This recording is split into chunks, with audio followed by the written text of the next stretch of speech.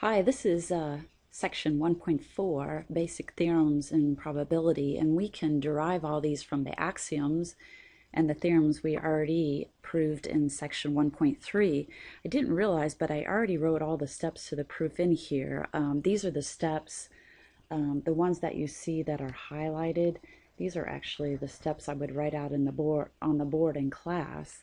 The first theorem we've actually shown on a previous page, I think in section 1.3, but more formally I'm going to put the steps together here. For any event A, we know that probability of A complement is 1 minus probability of A, and we've already used this fact. But to be legal, we're going to prove it, and I'll just talk about the three main steps here. First of all, if two events are mutually exclusive, then we know the probability of their union is just the sum of their probabilities. And we showed this was true for finite events, also in a theorem in 1.3. A union A complement is actually your entire sample space. So we know from axiom 2 the probability of the sample space S is just 1. But we know that that's A union A complement, which we already broke up to the sum of A and A complement. So now if I just do a little algebra, if I just move probability of A complement to this side and 1 to this side, or however you want to do it, I'll eventually end up with probability A complement is 1 minus probability of A. That's a really nice fact to know. Instead of doing example 1, I'm going to go down here and do the other theorems. Theorem 1.5 sometimes is just a way to write things that make it easier, and those tricks you don't usually know until you've taken a few math courses. This says if A is a subset of B, so I drew a diagram over here where A is a subset of B, then probability of B and A complement, that's this little ring out here, is equal to the probability of B, the outside, minus the probability of A, the inside. So the first trick is rewrite B as two mutually exclusive events. So I'm writing B as the outside part here, B intersect A complement, union the inside right here, which is A intersect B. And these are mutually exclusive, and the reason why I like to do that is because then you can see I've just rewritten B in this way, but since they're mutually exclusive, I can add their probabilities. And so now I'm just going to again do a little bit of, well, I don't even have to do, I'm just taking out the middleman there and rewriting it this way.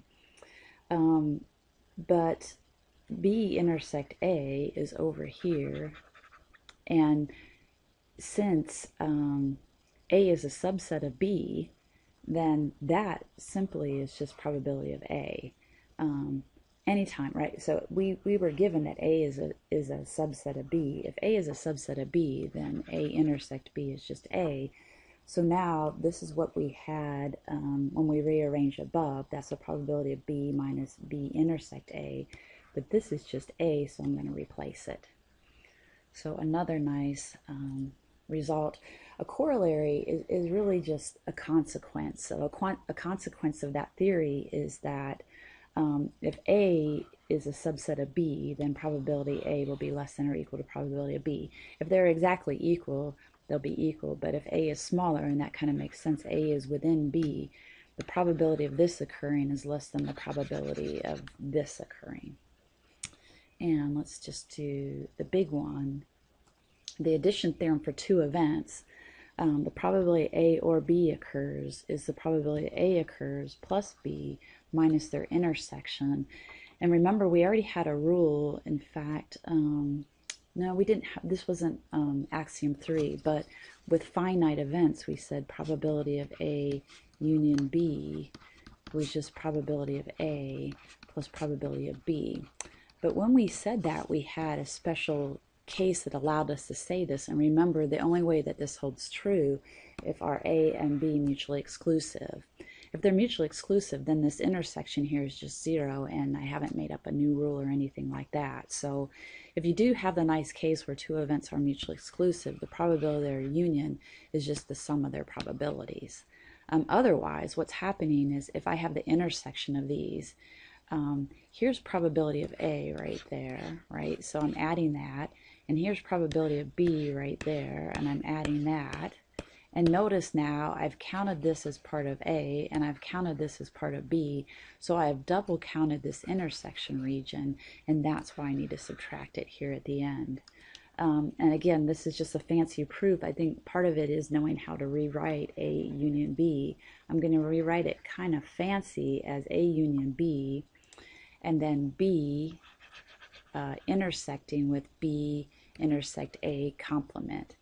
Oh, that didn't sound really good. So here's all of B.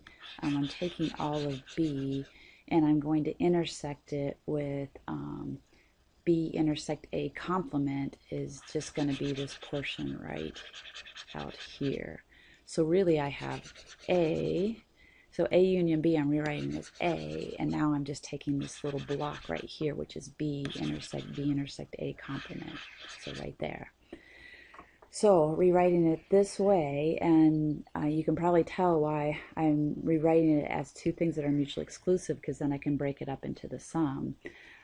B intersect A complement, that's right here, that's a subset of B. Something's kind of bothering me about that. There we know, since B intersect A complement, well, we do know. Let me get back to you for a second on that. Hi again. I'm glad I stopped because I thought this doesn't make sense, because clearly you can see in this line B intersect A complement, that's everything outside of B, and that is not a subset of B. So this is not true. What is true is B intersect A complement is a subset of B. So that's why I'm allowed to rewrite this as probability of B minus probability B intersect A from the above theorem, because this thing is a subset of him. Yeah, because that was wrong. It was really bothering me. So yeah, I told you I have typos in my notes, and there's a nice one. If you ever find these, please just email me. They can be simple typos, words I have wrong, but this is a bad one. So teacher gets bad score. Well, we won't give me an F. We'll give me a D, because I had the right idea. Well, I knew what I wanted to do, but maybe D plus. Except we don't have pluses at Rose, but that's another story. Okay, so here's where I was at. So now I'm just going to put it all together. There was a bunch of stuff going on here. Probably A union B. We just rewrote this, remember, and then we could rewrite that as the sum of this and this from what we just did above. Then I can rewrite this using theorem 1.5 as that.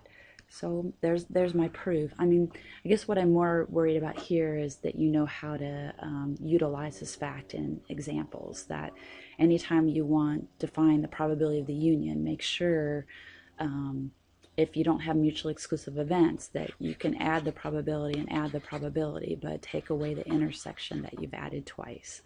And maybe in the next I'll do one more maybe and just do some videos.